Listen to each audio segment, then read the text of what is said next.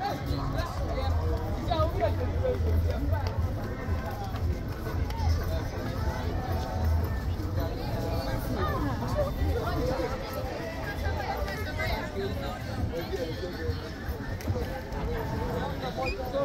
mango is planted by the former South Africa president, the late Nelson Mandela.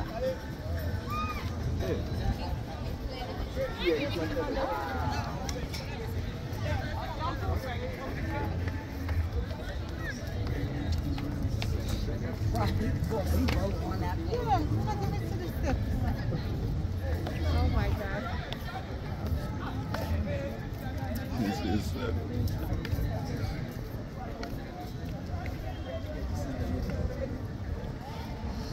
So yes, family, we're at the Kwame Nkrumah Memorial Park, and what you're looking at is the Great Black Star, family.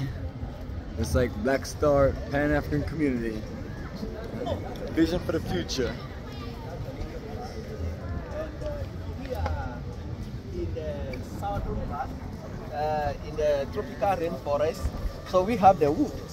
We can curve the drums.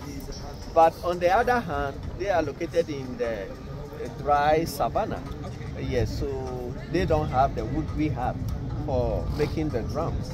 So they also rely on other things. So what he's using is that they use some trees and calabash. That is what they use for their instrument of music. Okay, thank you. You're welcome. Okay, so please let's move on.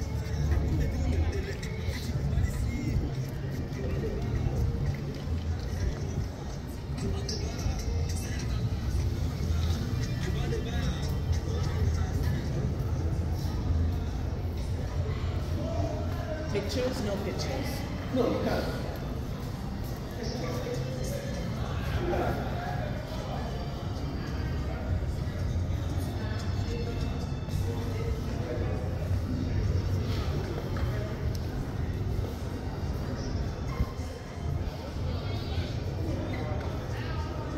Please, we have a space here.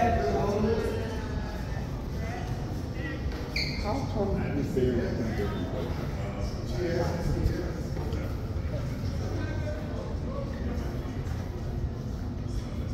Okay, so this is the mausoleum of our first president.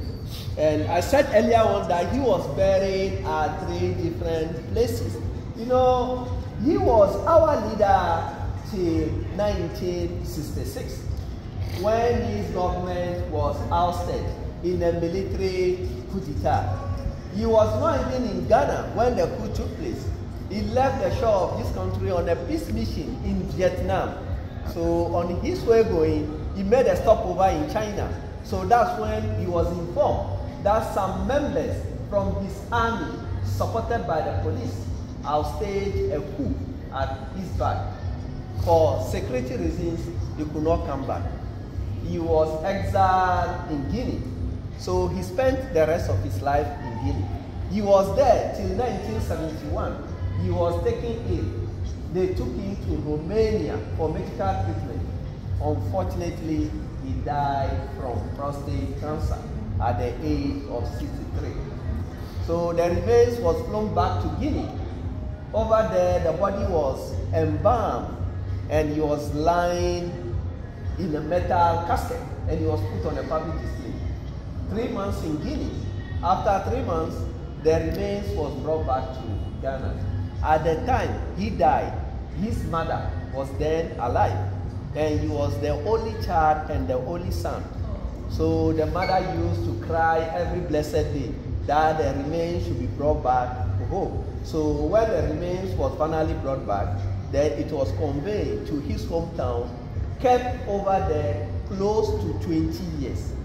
So after 20 years, that's when discussion came up strongly in Ghana that looking at the effort he has done for Ghana and being the father of the nation, it would be ideal to be given a befitting burial.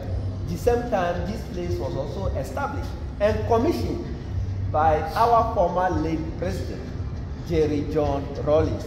At the completion of this place, they went for the remains. It was brought down here. But unfortunately, the body started showing a sign of deteriorating. So that's when they decided to bury him finally. So he was transferred from the original casket that kept his body for 20 years into a wooden one as tradition demand, and finally buried right over here. So in all, we said he's been buried 3 times, and this place is the third, hopefully the last resting place of Dr. Kwame Nkrumah. The monument is designed by a Ghanaian architect known as Dr. Don Atta. The work was done by the Chinese with Italian marble. Due to his passion at promoting unity for Africa, he married to an Egyptian woman. And his marriage was politically arranged by the then president of Egypt, Dr. Gamal Abdel Nasser. So in 2007, the wife was also sick whilst she was in Egypt. But her last will on her sick bed was to be buried close to the husband. Eventually, she died in Egypt, but her remains was brought and buried right over here. So that's why we have the tomb of Randa. I like the way you snuck that in there. I like the way you snuck that in there. That's cool. Okay. Other people. Wow.